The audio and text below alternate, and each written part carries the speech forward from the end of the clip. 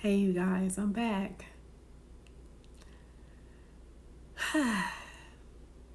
So, I had a phone call come in on this phone, and normally I'm trying to be on my laptop using my Restream IO, and then someone calls me and it shuts off everything. So thank you for your patience, you guys. I'm telling you, stuff just happening. I've had the most technological difficulties today. Excuse me.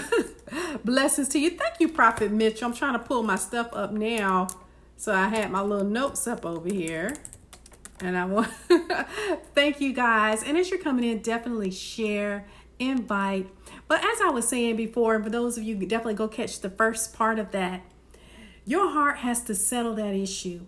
We cannot, as a woman, well over 40, I've had plenty of life lessons and experience in this area, and it's part of my platform. And I've learned the hard way that you can't go into situations in love hunger. You can't go into situations in a state of poverty in your heart when it comes to love. And if you're in any place thirsty and hungry for affection, for attention, for affection, for validation, to be seen and to be approved before you get into a romantic situation, you're going to supersede every red flag. And I'm not talking about sexual. What I'm talking about is of the soul, mental and emotional. There's a foundational level of love and acceptance that you have to have in your heart of hearts between you and Father God. There's a foundational level that says, God, I know you delight in me. God, I know you see me. God, I know that I'm deeply accepted. I know that my stuff is taken care of on the cross. I don't have to strive to be seen. I don't have to strive to be loved. We cannot go into these situations in a state of love hunger, in a state of love poverty, where we're hungry and thirsty, right? And so this has to be tangible, felt, and known. Say tangible, felt, and known.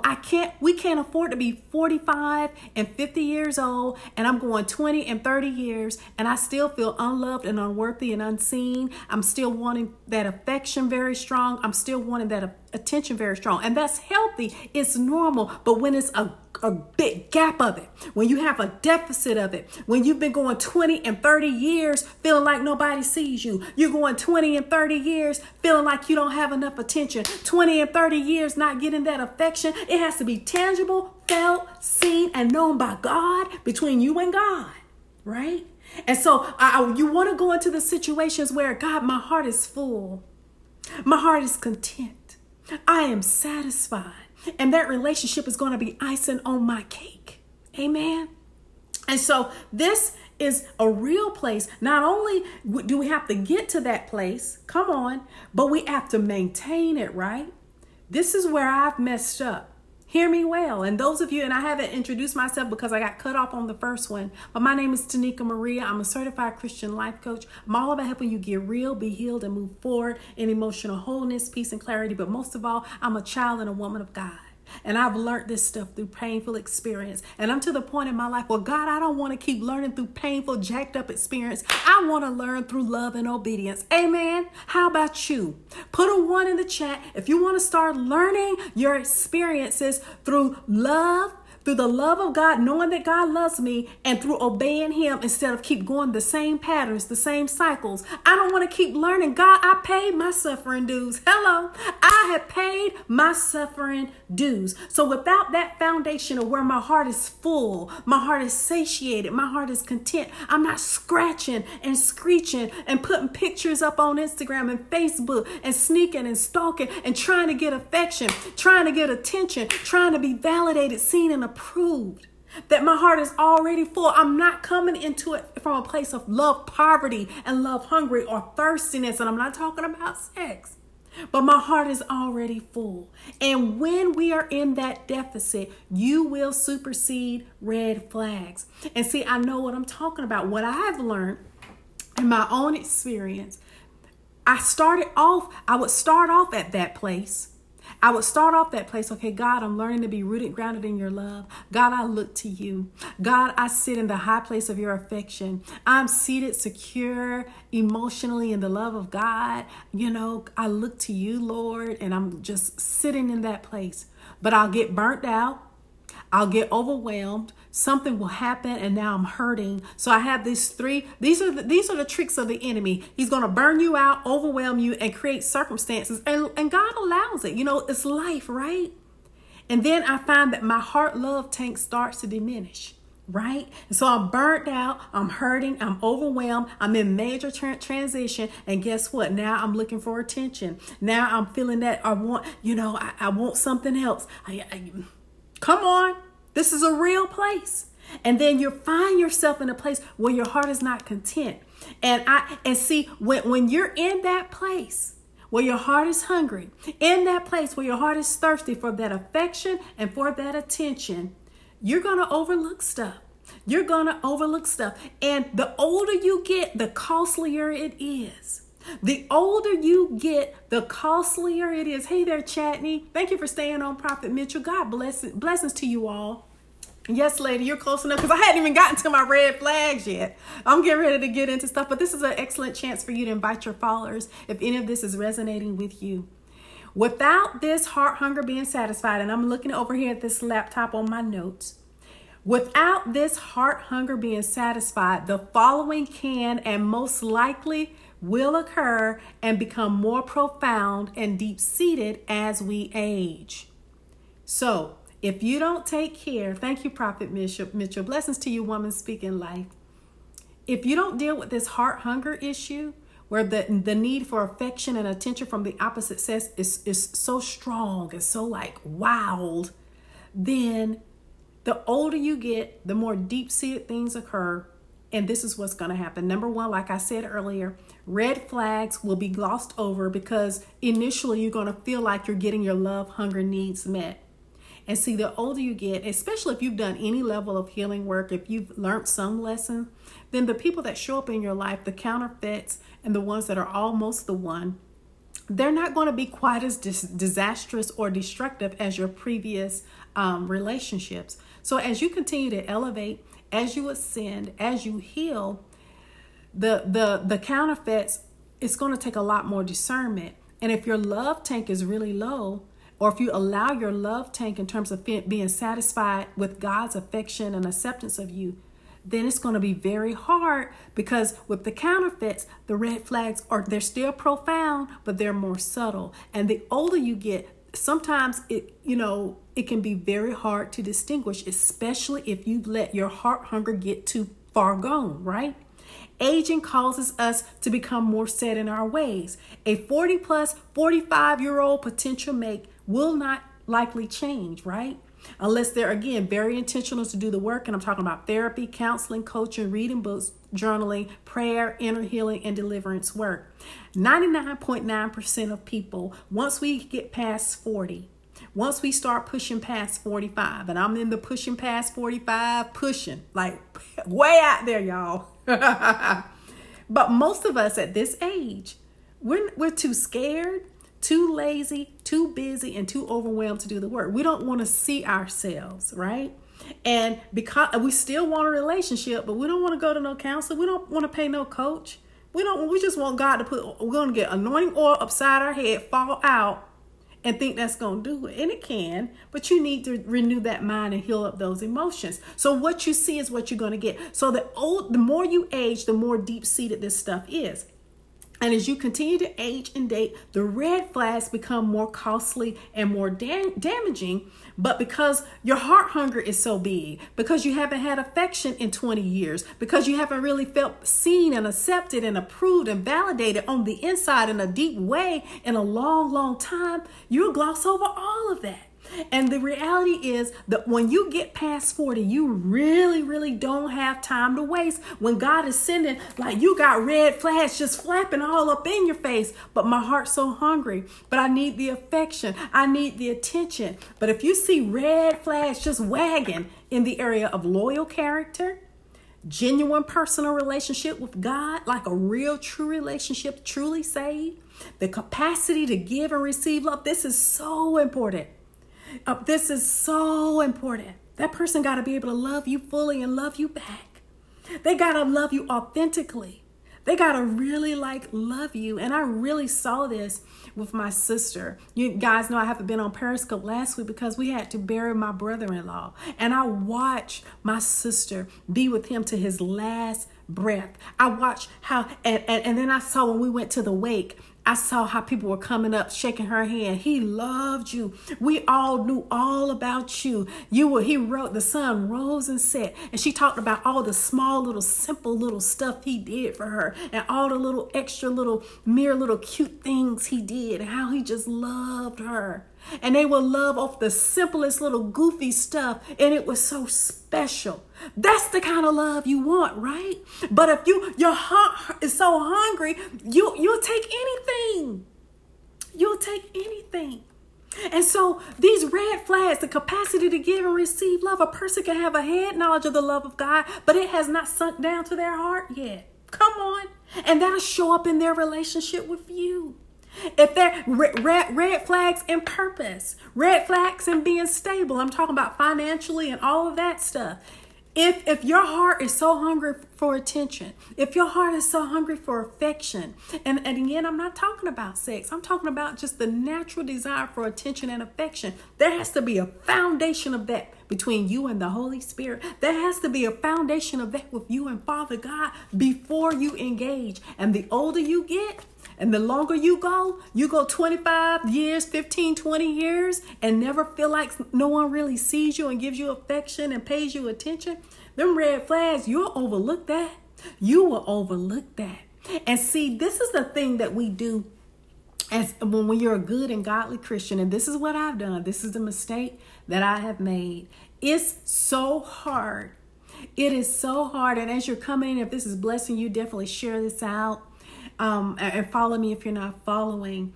But if you're a good and godly Christian, it's really, really hard to say no and not give somebody a chance. If you run across, and the older you get, and you get higher quality people that are not as disastrous and dangerous, they can be consistent in all areas except one. And because you're good, and because you want to give them a chance, and because you want to give the benefit of the doubt, they may be good in all areas and have one big old red flag. But because your heart is hungry, because they're giving you that attention, because they own everything else is good. You know, they love the Lord, they saved, they got a job, and this and that and the other. But there's this one big old, just flapping in this wind, right? You'll try to pray them through. You'll try to give it some more time.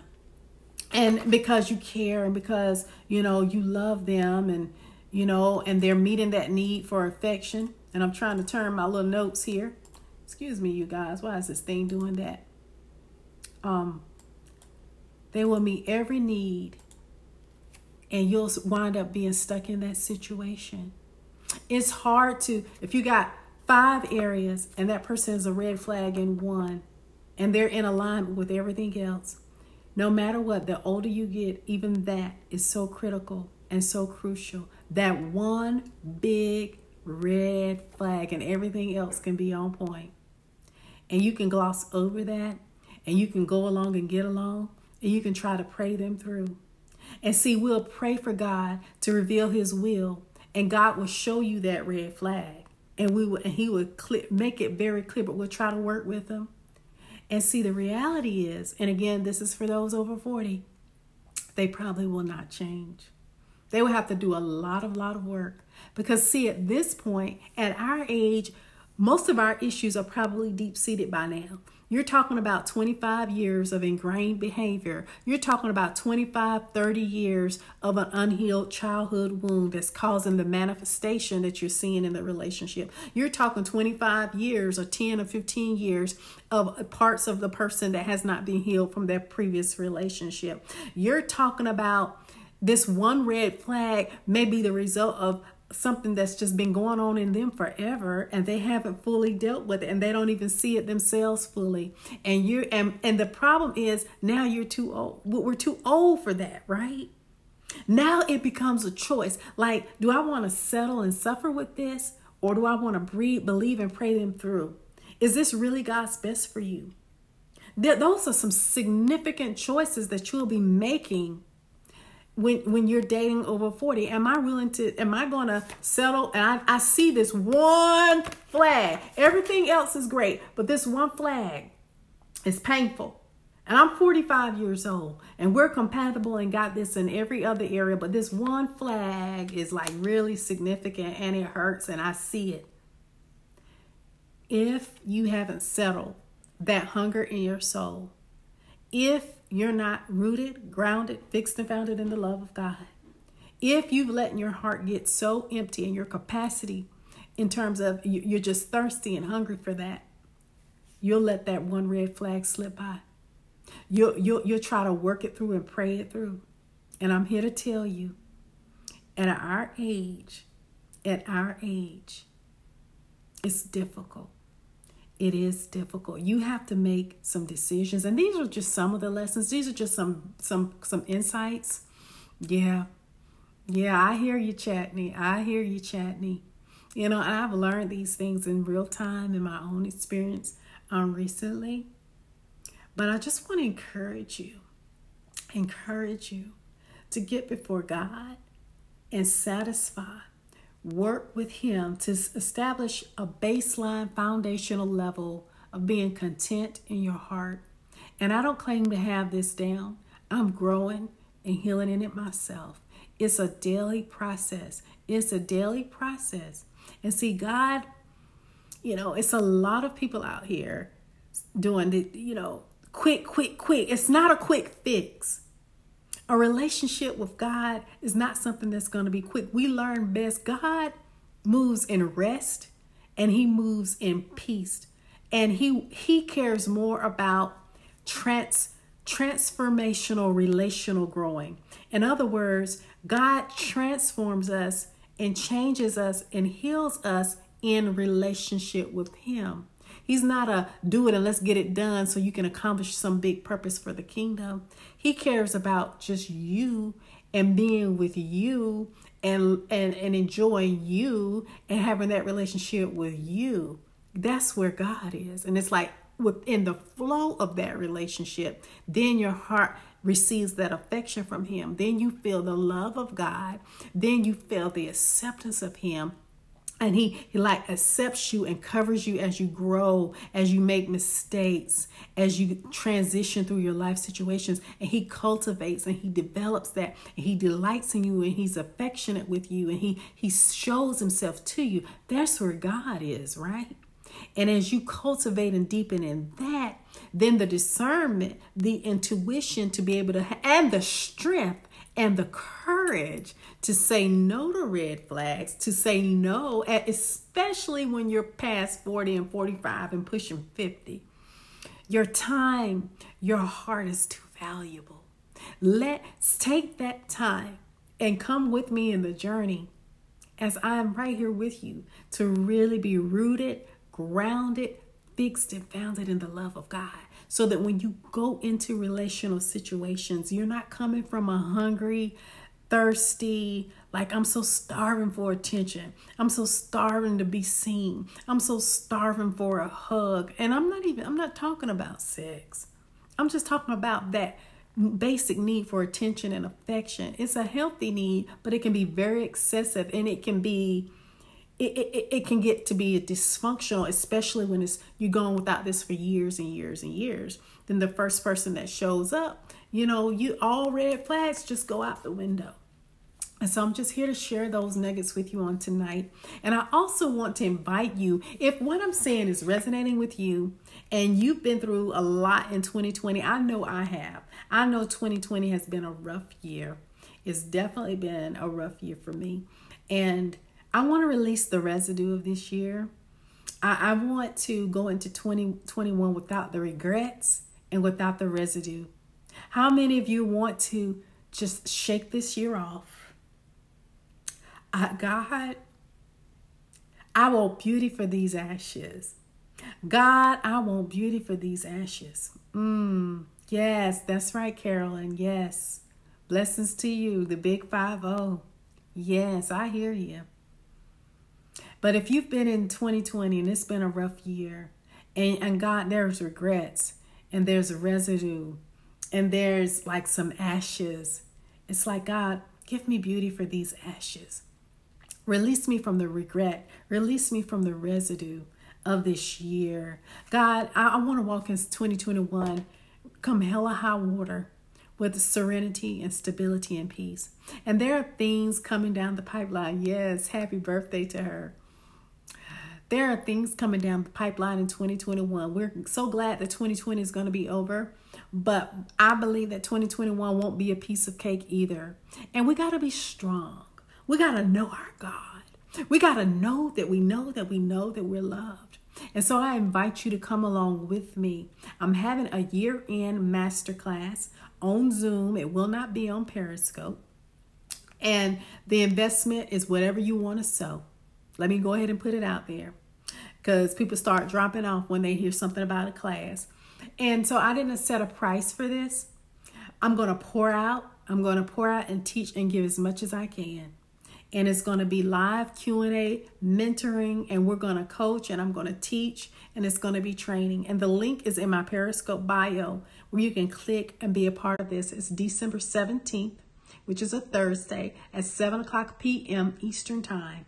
And I call it the Serene and Stable Masterclass, but it's just going to be a class where we can get together and, we're going to talk and we're going to share, and I'm going to share tools and strategies on, let's get rid of some of this mess from 2020. Lord, fill my heart with your love. Lord, let me position my heart in front of your love and your goodness this year. Let me position my heart, God, to receive your goodness. Let me position my heart, God. And for my heart to be in position, I got to let go of some mess. For my heart to be in position, I got to release the regret. For my heart to be in position for 2021, God, you got to create in me a clean heart. I got to forgive them. They didn't know. They was jacked up and wounded too, just like me. And I hurt people that I didn't know, and now they hurt me, and it's just a circle. God, help me to release what they did. So this class is for you. And again, I'm not putting a price on it. You sow what you're led to sow. And this is on December 17th, 7:00 p.m. on Zoom. So it's private. I'll share more of my testimony. I'll share things in Zoom that I won't share out here on Periscope. But if you want to be a part of that, and this is for my ladies only, let me put that caveat there. It is for my ladies, right? And so sisters that are on the other side of this broadcast, share this out if you haven't done so already, and sign up. Click the link and sign up for this masterclass, December 17th, 7:00 p.m. If there's any part of your heart that's hungry, and if you've been wounded, betrayed, if you've been through some significant transitions and brokenness in 2020, then your heart has been affected. Your heart is hurting. There is residue. Come on. There is regret. And so I'm like, God, I want to be position my heart in front of your goodness. Position my heart in front of your beauty, God. Let me let go of the residue and regret that I've had from 2020. God, position my heart in 2021 where I'm serene, where I'm stable, where I'm secure, and my nerves are not all strung out on the edge from all the hell that I went through in 2020. Come on, somebody. Come on, somebody. So if this sounds like you, if you're feeling this, then click that link. Again, you set your own price. You set your own price. You set your own price, right? And you'll have access. And I'll have a recording. It'll be live Q&A. And those that sign up, they'll get the link and get the communications on my list and everything. So I highly encourage you. You set your own price, name your own investment, and let's go in. Let's get this done. Let's get this done, right? Again, my name is Tanika Maria. I'm all about helping you and helping myself. So when I'm helping you, I'm helping me. When I come out here and teach, I'll be getting it in too, right? Because this helps me to talk. It helps me. And so come along with me in the journey. I'm all about helping you and myself get real, be healed, and move forward in emotional wholeness, peace, and clarity. I want to position my heart so that it's not blocked up, so that it's not hard, so that I can receive the mercy and the compassion of God as I continue to heal, as I continue to develop. Thank you for those beautiful hearts, whoever's pumping those hearts. Thank you so much. And I want to share these things with you. I want you to position your heart in front of God's mercy, for his compassion for us, so that every hungry, dry, thirsty place in my heart is full, so that my heart is satisfied, so that my heart is content, so that my heart is stable, and all that feelings and all these stories and vain imaginations of what he said and she said, none of that's like all in my head anymore, and my heart is free and clear. How many of y'all want that? How many of you want that? Say yes in the chat if that's what you want, because that is my heart. That is my heart. If you keep having sad feelings in your chest and you sit down and you get quiet and you start feeling a little sad feeling in your chest, you know what I mean? No more being an emotional wreck. No more feeling that feeling in the pit of your stomach where you're nervous and anxious. No more of that little sad. It's like a little sad feeling, and it's grief. It's sadness. Come on. That's stuff like, God, heal my heart. Come on. Right? And so if you're in that place, sign up for this. Sow whatever is in your heart to give. Name your own price. Whatever your investment is. That's December 17th, 7 o'clock p.m. Eastern Time on Zoom. Right?